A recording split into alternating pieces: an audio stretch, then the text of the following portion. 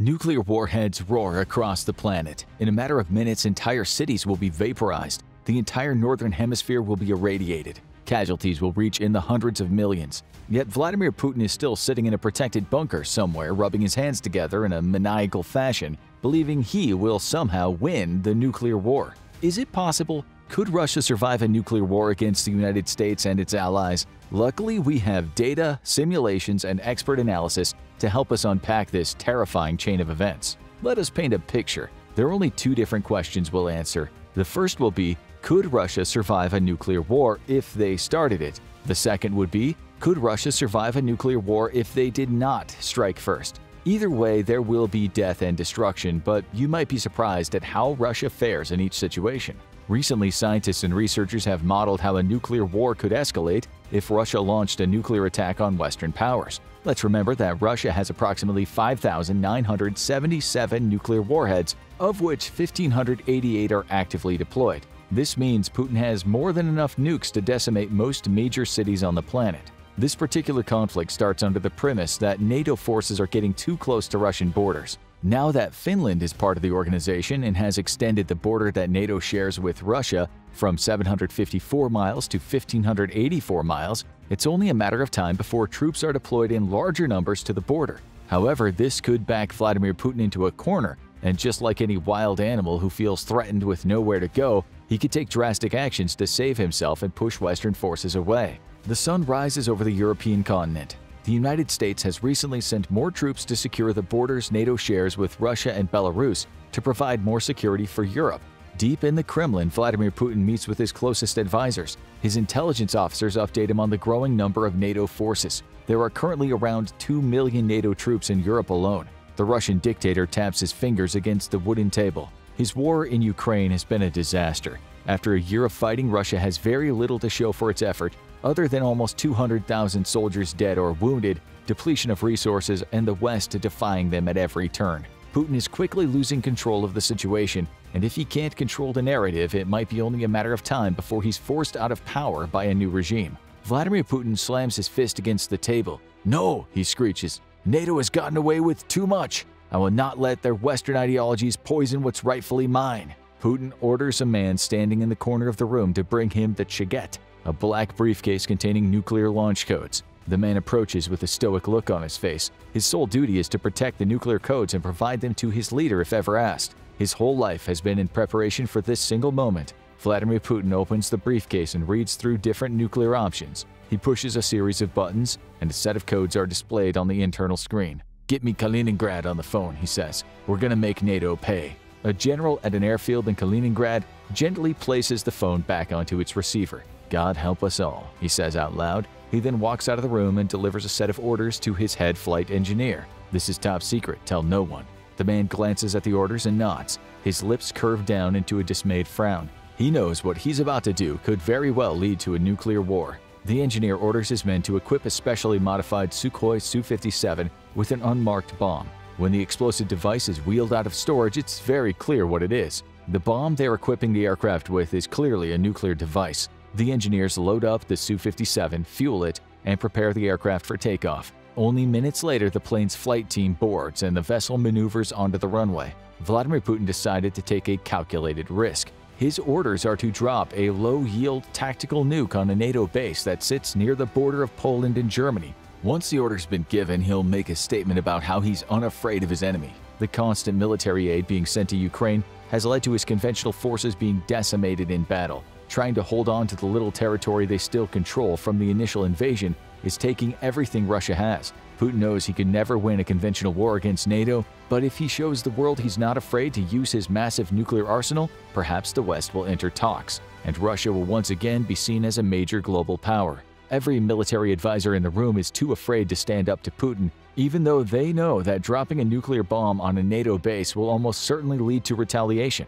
The United Kingdom and France are the only two nuclear powers in Europe, but together they have around 400 nuclear warheads deployed across the continent. One general speaks out to Putin's ludicrous plan and pleads with the Russian dictator to not go through with it, but instead of changing his mind, Putin pulls out a pistol and shoots the man in the head. The dead man's body is dragged out of the room. The Su-57 roars down the runway. It rises up into the air, and the pilot unleashes the full potential of the two Lyulka Saturn Izdelia 117 turbofan engines. The fighter jet reaches Mach 2, or 1,534.5 miles per hour, and proceeds toward its target. The coordinates of the drop are located approximately 200 miles away, which is around 325 kilometers. This means the Su-57 will reach its destination in just under 8.5 minutes. "Sir, we've got an incoming bogey," a NATO radar analyst calls from his station. His commanding officer walks over to the soldier. "There is definitely an incoming aircraft, and it's moving fast. Get me Air Command on the phone," he says. The men in the room race to identify the incoming vessel. Fighter jets are scrambled, all options are on the table. Before any final orders can be given, the unknown aircraft passes over the NATO base. It screams overhead and continues on its way. A deafening sonic boom is heard moments later. After a few seconds, there is a bright flash. The low-yield tactical nuke detonates, obliterating the NATO base, but sparing the other structures in the area. After all, Putin only wanted to send a message. He wasn't trying to unleash the full might of the Russian nuclear arsenal against his enemy. In the Kremlin, Putin receives word that the mission was a success and that the NATO base has been destroyed. He eagerly waits by his phone with a smile on his face. He knows the West will be shocked and afraid. They will call and plead with him to refrain from launching any more nukes. His military advisors warned that NATO could launch a retaliatory strike instead of trying to talk things out diplomatically. But Putin has gotten away with so much in the past, he figures the West will come groveling and ask for peace. As Putin waits for the call from Western leaders, the newly tested F-35 Lightning II takes off from a NATO airfield in Germany, carrying a B-61-12 thermonuclear bomb. It races toward Kaliningrad, where NATO intelligence reported the Russian strike originated from.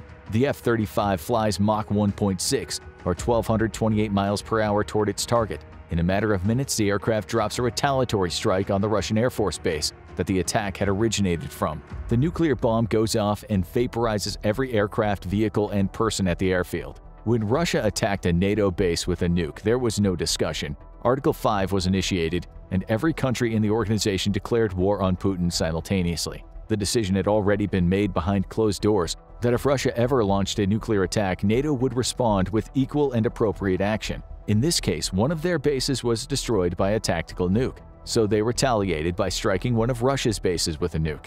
Putin is dumbfounded. He truly believed that NATO's nuclear deterrence rhetoric was mostly a bluff. He never expected the West to actually retaliate with nukes of their own. His decision was a gamble, and now it seems the world is on the brink of a nuclear war. Vladimir Putin had no intentions of backing down. He decides to step things up and show how serious he is. Surely this will cause NATO to enter talks, and if not, the world will end. Putin orders a launch of 300 nuclear bombs and missiles. He will make Europe pay for forcing his hand. If only they'd just back down and let him do whatever he wanted, none of this would be happening. As soon as NATO detects the Russian nukes, they launch a fleet of fighters and bombers to deliver 160 nuclear devices of their own to Russian targets. Over the next 3 hours, there will be 2.6 million casualties as Europe is consumed by nuclear war. The destruction is immense. Europe is in shambles, but the enormity of Russia means that they are still a threat. It is the largest nation on the planet, with borders spanning 2 continents, made up of 6.6 million square miles of land. Nuclear ballistic missile silos are located deep within the country in locations such as Kozelsk, Tatisheva, Uzhur, Domborovsky, Kartale, and Aleisk. The United States has lost many of its allies' nuclear bases in Europe. It must attack Russia's continental nuclear missiles before Putin can take out their own. What was supposed to be a warning to NATO forces by Russia has now turned into a full-scale nuclear exchange. The very future of humanity is at risk, but Putin knows that if he backs down now, he will never be able to hold on to power. A barrage of Minuteman III ballistic nuclear missiles is fired from Colorado, Wyoming, Nebraska, Montana, and North Dakota. They soar over the Arctic and plummet toward their targets on the other side of the globe. As soon as Putin receives word that the Americans have fired their own ICBMs, he orders the launch of Russia's ballistic arsenal. After NATO responded with its own nuclear strike, Putin realized he needed to get out of Moscow. He's now located in an undisclosed bunker somewhere in Russia. He knows the vastness of his country means that he could still make it out of the conflict alive once the radiation dies down. US and Russian missiles pass one another and continue on to their targets. The immediate casualties resulting from this enormous exchange are relatively low, at around 3.4 million. This is because the ICBM silos of each nation are located in relatively rural areas. However, several of the nukes targeted major cities such as DC and Moscow to hopefully cripple the adversary's chain of command. although it's what happens next that will cause the most death and destruction thus far in the nuclear exchange. It's only been a matter of hours since much of Europe was wiped off the face of the Earth and hundreds of nukes have been fired over the Arctic. It may seem that there couldn't possibly be a winner in this conflict, but Putin knows if he can cripple the US's ability to rebuild its infrastructure once the nuclear war is over, he still might be able to salvage the situation. There will be long-term consequences for the planet due to the nuclear war, but there is still a chance that Russia could be the victor in a post-apocalyptic Earth. Putin's next move is to target 30 of the most populated and economically important cities in NATO countries, with between 5 and 10 nukes depending on the size of the urban center. However, NATO commanders who are still operating in bunkers of their own do the same thing to Putin's Russia. Submarines that were lurking just below the water emerge and fire their payloads. Almost every active nuclear device has been fired over the last 24 hours. The northern hemisphere lies in ruin. The immediate number of casualties is between 90 and 100 million. The rest of the world watches in horror as clouds of irradiated dust and particles are kicked up into the atmosphere and carried across the planet. No one is safe. Some leaders survive deep in bunkers throughout the United States, Europe, and Russia. Putin is still technically in charge of his country, and the chain of succession is followed in NATO nations. What happens next is perhaps even more gut-wrenching than the events thus far. Both NATO and Russia begin preparing their nuclear reserves. Russia has around 2,900 additional nuclear devices, while the United States has around 1,500 nukes in reserve. Even after much of the planet is destroyed and 100 million lives are lost, the two sides begin preparing for another nuclear exchange. This chain of events is very much a worst-case scenario. There are also countless other ways a full-on nuclear war could go. However, it paints a good picture of just how devastating a conflict like this would be. It could all be started by one bad decision. Theoretically, Russia could survive a nuclear war because of its massive size, but it would not be pretty. It's much more likely that in an all-out nuclear war, no one would win. Society would collapse, and whatever humans did make it out alive would suffer a nuclear winter that would last for decades. Even though there are around 143.4 million people in Russia, the vast majority would either die during the nuclear war or flee to other parts of the world, meaning rebuilding the nation would be next to impossible. There couldn't really be a winner in a full-scale nuclear war, but some countries would fare better than others. Unfortunately for Putin, Russia is not one of them. Let's break down a nuclear war started by Russia even further. Is there a chance that NATO would not respond with its own nuclear attack if Russia struck first? Absolutely not. Most military strategists agree that the nuclear deterrence plan of the United States hinges on its willingness to use the weapons in its nuclear triad. But what if Russia launched every nuke it had all at once at the very beginning? Could Putin manage to take out every nuclear weapon that NATO has to prevent them from retaliating and win a nuclear war from the beginning? Again, the answer is no. The reason that Russia would not be able to win a nuclear war in the conventional sense is that NATO has too many contingencies in place and nuclear weapons of their own for Putin to take them all out with a first strike. There is no way to hide the launch of hundreds of nuclear missiles, and the moment that NATO detects nukes coming toward European cities or the US, they will return fire. The nuclear triad of the United States ensures that no matter which part of the military is targeted, nuclear weapons will always be available to retaliate.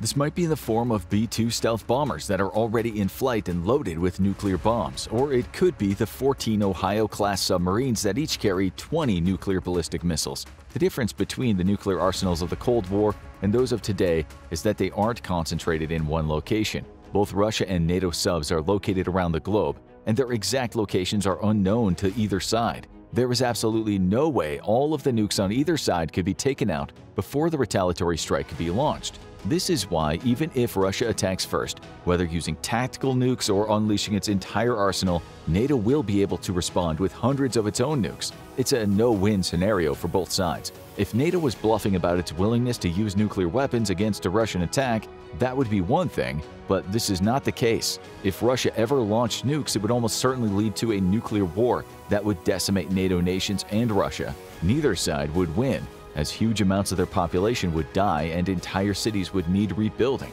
Then there is a surprising key player that would turn on Russia if they were the nuclear aggressor. China has made it clear that they believe nukes should only be used in defense of one's own lands. Beijing has stated that it would seriously reconsider any aid it sends to Russia if Putin used nuclear weapons. So, the moment that Russia starts a nuclear war, it would lose its most important ally and lifeline. Without China buying its natural resources or sending weapons and key components like semiconductors, Russia would not be able to win any conflict with NATO or a NATO-backed country such as Ukraine. One of the only reasons that the Russian economy hasn't completely collapsed, or that it's still able to supply its soldiers with bare minimum supplies in its current ongoing war, is due to China's help. Now imagine what would happen if China cut off all aid and stopped buying Russian oil and gas. Russia would quickly run out of money. Currently, Russia has the 11th largest economy in the world, and if it launched nukes, that would quickly change. One of the main reasons Russia wouldn't survive a nuclear war if it attacked first is because the entire world, with the possible exception of North Korea, would turn against them. No one wants a nuclear exchange. Russia would quickly find many other countries besides China that had previously sent aid, withholding weapons, supplies, and resources in order to try and end the conflict. China might even take the bold action of turning on Russia and invading from the east to try to get control of the situation, because in a world consumed by nuclear war, even Beijing knows there are no winners. Russia launching a nuclear attack would be a unifying catalyst that would cause NATO, China, and much of the rest of the world to band together to try to stop it from escalating into a conflict that would end up destroying civilization. We'll discuss the ramifications of a nuclear war involving Russia later on, but it's important to note that the environmental impact of a nuclear war between Russia and NATO would be devastating. Yes, millions of people would die as a direct result of the nuclear blasts, but it's the fallout, the blocking of the sun, and temperature fluctuations that'll pose the biggest threat to humanity. So, between Russia being unable to beat the US's nuclear triad and their closest allies turning on them, there is a zero chance that Russia could survive a nuclear war if they were the aggressors. The cities of Russia and the nation itself would be destroyed, and if Putin survived, there would be very little left for him to rule over, which cannot be considered a win. All of this is on top of the fact that the Russian military is already weakened from their prolonged war in Ukraine, so it's unclear if they even have the personnel to launch a full-scale nuclear war. They would need pilots, submarine crews, and soldiers to operate any land-based nuclear missiles. Right now, Putin barely has enough men to hold the line in Ukraine, so it's likely that if he wanted to launch a full-scale nuclear attack, the Russian military would run into problems. In a very worst-case scenario for Russia, many of their nukes could detonate in their silos from years of neglect, or planes and ICBMs would be shot down before reaching their targets. In that case, NATO might just invade Russia after a failed attempt at a nuclear war, and the entire country would be restructured. Let's pivot now and talk about what could happen if somehow Russia was attacked first. What if NATO fired a nuke, as either a warning or a way to cripple Russia's own nuclear capability? This is highly unlikely, as NATO's nuclear weapons are strictly for deterrent purposes, but for the sake of argument, let's assume the decision was made to hit a Russian target with a nuke. In this scenario, China would likely not stay out of the conflict. If NATO was willing to use a nuclear weapon against Russia, then it would stand to reason they could use a nuclear weapon against China. Therefore, Beijing would condemn NATO's actions, come to the aid of Russia, and gather support from other governments that they're close with to turn against the US and its allies. This would create a global conflict that would likely result in World War III. But what about Russia? Could Putin win a nuclear war with the aid of China and other nations that are against the spread of Western ideologies? In this scenario, Russia would have more help in combating NATO, but it still probably wouldn't be able to win a nuclear war. The previous scenario would eventually unfold, where hundreds of nukes would fly and destroy every major Russian city. It's hard to determine if there could be a winner at all in this scenario, as nuclear war could also turn into conventional war breaking out in East Asia and the Pacific, and even on American soil. When we look at the other countries that backed Russia after their invasion of Ukraine, it's probably a safe bet that those countries would also ally themselves with Russia in a global conflict. However, if an attack on Russia also led to China joining the conflict and forcing other nations to pick a side, support for Russia could greatly increase. We're not saying that if NATO launched a nuke at Russia, the entire world would turn on the organization and become best friends with Russia. However, there could be a major global shift in alliances facilitated by China and its stranglehold over many countries with developing economies. But let's back up and look at what might happen in Russia itself if it were hit by a NATO nukes. When the first nuke detonated on Russian soil, a retaliatory strike would immediately be launched. There would be very little chance Vladimir Putin would want to discuss a de-escalation plan and would rather retaliate tenfold. If China backed Russia at this point, they could provide them with resources, men, and weapons. China also has 350 nukes of its own that it could use during the conflict. Entire economies around the world would shift to wartime production in preparation for World War III. Russian hackers could bring down entire systems across Europe and the United States. Nuclear capabilities would probably remain unaffected,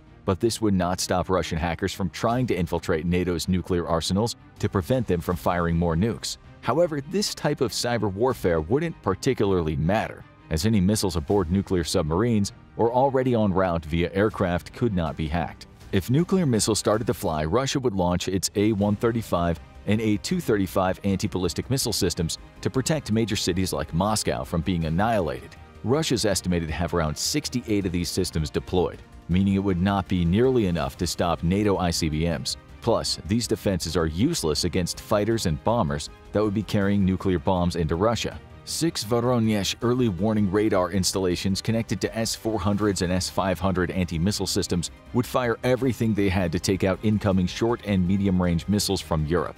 However, no matter what countermeasures Russia takes, they just don't have the capabilities to stop an all-out nuclear attack by NATO.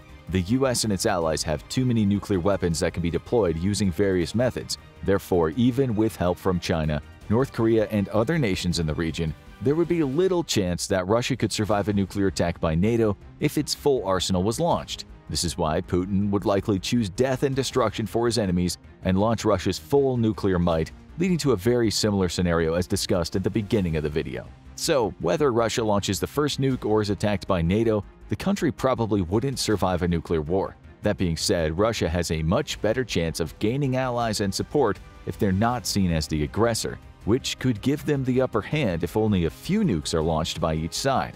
This brings us to current remarks by Vladimir Putin.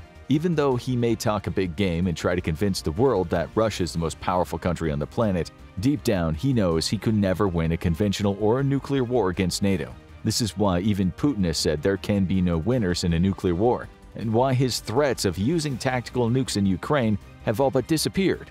Then, there is the very real possibility that if Putin ever did decide to launch nukes or start a nuclear war, he would be deposed and ousted from power. It cannot be overstated how devastating a nuclear war would be and the toll it would take on the human population and the planet. If Putin decided to use nukes, Russia's top military officials could initiate a coup that would likely result in the assassination of Putin and his closest allies. Then there's the possibility of enraging the Russian people to the point of a popular uprising. No one wants to die in a nuclear holocaust. If Putin launched nukes, there would undoubtedly be unrest in his own country. The general population could rise up and remove the current regime. NATO might not even be able to retaliate, as a civil war would likely arise within Russia and consume the country as a whole. This comes with its own dangers. According to the World Bank, Russia's poverty rate decreased between 2018 and 2020. However, with crushing sanctions slowly crippling the Russian economy and enormous amounts of money being spent on the war in Ukraine, the poverty level is on the rise again. It's estimated that over 17 million Russians were living below the national poverty line in 2020, and this number is likely much higher now. When a population is suffering and the government is not providing for its citizens, it's only a matter of time before a revolution occurs. If Putin ever decides to escalate things and turn the regional conflict in Ukraine into a global one via nukes, it would almost certainly lead to his demise. Could Russia win a nuclear war if they attacked first? No. Could Russia win a nuclear war if they were not the aggressor? No. Russia would lose in any nuclear conflict, but that's not because the country is necessarily weak. It's because everyone loses in a nuclear conflict. Using scientific modeling and data collected by various research teams, it's been found that a nuclear war between Russia and NATO would result in the planet being flung into a nuclear winter. Most experts believe that all-out nuclear war would result in global temperatures dropping by around 9 degrees Celsius or about 16 degrees Fahrenheit as a direct result of smoke, soot, dust, and debris being kicked up into the atmosphere. The reason for this is that all those particles ejected from each nuclear explosion would block out a percentage of the sun's radiation that would normally reach the surface of the Earth. As more sunlight is either absorbed by the particles in the atmosphere or reflected back into space, the entire planet will cool. So a nuclear winter would not only risk the survival of Russia, but every other nation on the planet. But temperatures aren't the only thing that'll change due to nuclear war. Over the first few months after the nuclear arsenals have been fired and entire cities have been vaporized, there will be around a 30% reduction in the amount of precipitation that falls around the globe. Some of the precipitation that does fall will contain radioactive particles, which, when ingested, can cause mutations in DNA that could lead to cancer. And this isn't just a problem for the Northern Hemisphere, where most of the nukes would go off. The debris and smoke would drift across the planet, so everyone would suffer. 150 megatons of soot would be released into the atmosphere from nuclear-caused fires. It would take about a week for the atmosphere in the entire northern hemisphere to be blanketed by debris, and another week for the smoke and particles to cover the southern hemisphere. Scientists estimate a nuclear war between Russia and NATO would cause reduced sunlight for about 3 years, at which point the amount of sunlight reaching the planet's surface would be about 40% of what it used to be. Obviously, this will have catastrophic consequences for plants and all living things. Animals, including humans, will quickly run out of food. There would be a mass extinction on a scale that hasn't been seen in millions of years. After around a decade, the debris in the atmosphere would be greatly reduced, and the amount of sunlight that would reach the ground would be about what it was before the nuclear war. However, at that point, Putin, Russia, and the rest of the world would either struggle to survive in a post-apocalyptic era, or the human species would be on the brink of extinction. A nuclear war between Russia and NATO would be a planet-changing event. A small nuclear exchange where the destruction ends before thousands of nukes fly across the globe would be survivable. If Russia hypothetically was able to stop the majority of nukes fired at them from detonating, they might be able to rebuild, but this is highly unlikely. It's more likely that any nuclear exchange between Russia and NATO would result in the dismantling of the current regime and restructuring of global powers. In the initial scenario where Russia strikes first and there are a series of retaliatory strikes, the war would be over in a matter of hours, as nukes destroyed every major city within Russia, Europe, and the United States. A nuclear war where Russia is not the aggressor would likely go better for them, as China would come to their aid, and they would also receive support from countries like Iran, Syria, and North Korea. However, this would almost certainly lead to World War III, which again would more than likely end up with Russia experiencing massive casualties and losing the war. If nukes start flying, Russia's unlikely to survive the exchange. The country would be torn apart either from within or by outside forces. Now watch 50 insane facts about Russia you didn't know, or check out Putin prepares for World War III as Russia deploys nuclear-armed warships.